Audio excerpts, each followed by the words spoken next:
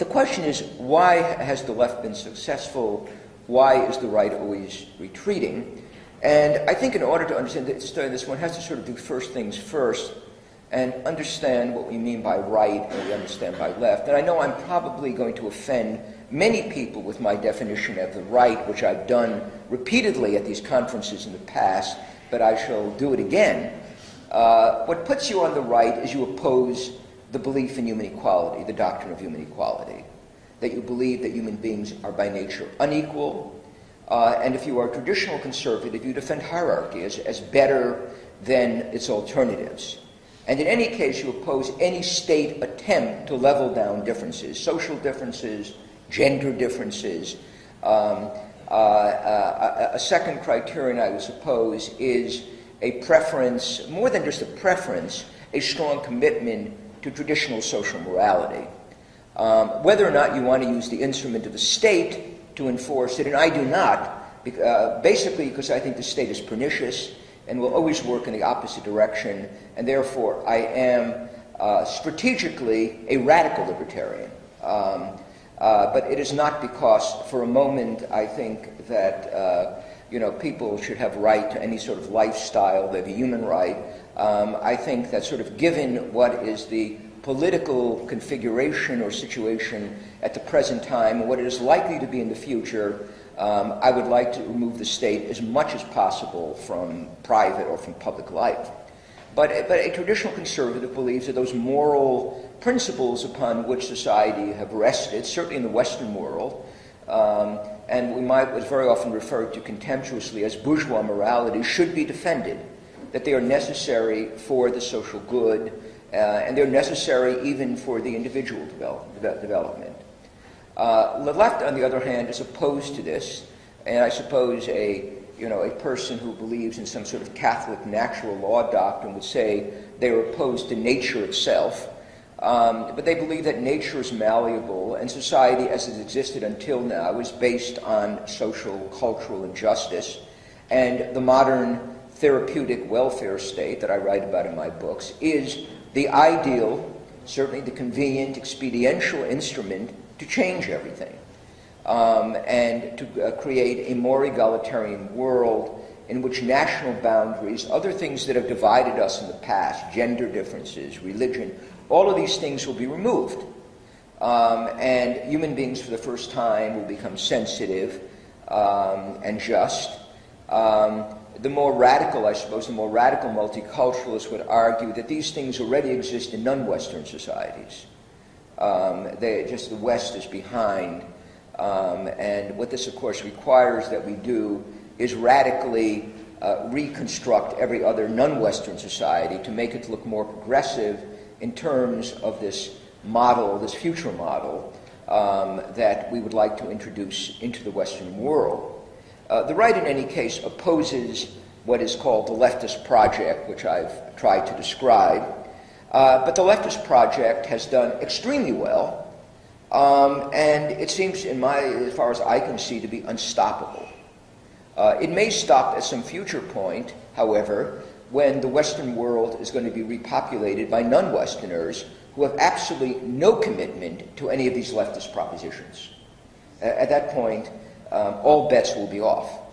And if one were to ask me what is to happen, I would say this is the likely consequence of the left going on and on. Now, another point that I would make is we're not talking about the Marxist-Leninist left. What the Cold War did was bring about the end of the garrison state, reactionary, geriatric form of socialism. That is not what the left is. The left exists in the United States. In fact, the United States previews this model. It is multicultural, it is bureaucratic, it uses public administration to make us like each other, and to create a world in which we constantly fight against discrimination, hate speech, hate thought, and in which we use all public institutions, particularly public education, to carry this on. Another thing which has been absolutely indispensable is the growth for the left's triumph, is the growth of public administration.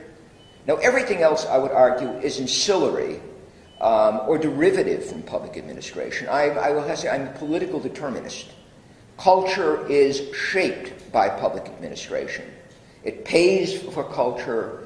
It educates people. It passes anti-discrimination laws. You cannot separate culture from the modern democratic, in quotation, welfare state. It's almost impossible to do. You talk about society. Society is being constantly reshaped by the state. We are not talking about a medieval state. We're not talking about the American government of 1820, federal government. We're talking about a state that reaches into the lives of all of its people.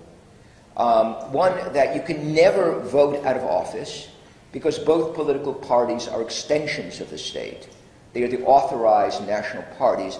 After the Second World War, when the Americans re-educated the Germans, well, they did the same. In order to have democracy, Germans must be instructed in democracy. There are to be X numbers of parties which correspond to the American political parties, and there's to be a large public administration which will re-educate the Germans. Now, this is a model that established itself in the United States, which Americans feel free then to export to countries which they've defeated in war and which they're going to re-educate. So, as I said, the Americans really preview this public administration committed through social engineering to the creation of a pluralistic society. The word pluralism is used, and then it will be replaced eventually in the last 20 years by multiculturalism. Now, you ask me, am I against all pluralism? I am not against natural pluralism. You heard me yesterday speak fondly of the Habsburg Empire and the Ottoman Empire because they had various groups and they were able to sort of live together. What the American project, the American experiment is about is bringing as many people in as you can and then socializing them through the state. It involves a social experiment. It is not simply the acceptance of what already exists.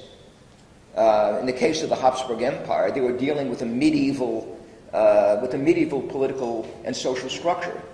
I mean, these are the things that a particular territorial prince or ruler faces. It is not an attempt to undertake an experiment in social interaction, which I think American pluralism does become at a certain point in time. An event which I think is sometimes misunderstood and yet which I think helps the left take power in many ways is the Cold War. It was very popular, especially in my youth, to describe the anti-communism as an ideology of the right or of the far right. And through most of my life, even my early academic life, the people on the left were typically pro-communist or anti-communist. The people on the right were in favor of prosecuting the Cold War and were against the Soviet Union. That was the defining issue. Okay. Now, later the civil rights issue, but I would say even the civil rights issue is a secondary issue. If you remember, the Civil Rights Act of 1964 was passed predominantly with Republican votes. The Republican Party supported civil rights. I mean, they've been badly repaid by the black voters, but in fact the Republicans were generally behind all the civil rights things, even when the Democrats were the party of segregation in the United States. But the civil rights issues were not as important as what one American conservative, James Burnham, speaks of as the protracted conflict, which is a struggle against Soviet communism. Just about every issue of National Review, the then conservative or traditional conservative magazine, which it no longer is, was about communism and anti-communism. This was the overriding issue. It was not the issue of whether the government should pass laws dealing with discrimination against women, whether there should be affirmative action for gays or whatever defines our politics now. It was simply a foreign policy issue. And I met some people who were profoundly conservative on many domestic issues, but whom I considered to be pinkos or reds or radicals because they were soft on the Soviets. Through most of my life, I considered George Kennan, who was probably one of the most conservative figures in American intellectual life, to have been a leftist because he was soft on the Soviets. If one reads him, he was equally soft on Kaiser Wilhelm and equally soft on a whole bunch of other, things. But he was soft on the Soviets. Therefore, in my mind, he was a leftist. This was the issue. Now, what happens, of course, is that the anti-communist side will gradually be taken over by the left, or at least by the anti-communist left. And it becomes an extension of what in America is liberal internationalism, which goes back to Woodrow Wilson in the First World War. It is based on the view that the United States is to bring democracy to other countries, that American foreign policy is to serve missionary ends, democratic missionary ends, and it sounds very much like Bolshevism or French Jacobinism. But this is not to be done in the name of the French Revolution or the Bolshevik Revolution, but in the name of American values. And by the 1960s, certainly by the 1970s, the dominant form of anti-communism becomes liberal internationalism.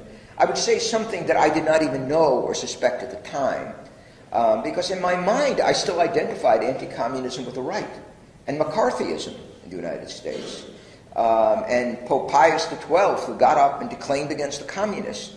But anti-communism slowly, and I think in a way that was unknown to many Europeans, became in the United States the ideology or the carrier of liberal internationalism. The Civil Rights Acts and civil rights laws were justified as being necessary to win the war against the Soviets. This was an argument made by Lyndon Johnson, by Hubert Humphrey, by the American so-called conservative writer Harry Jaffa.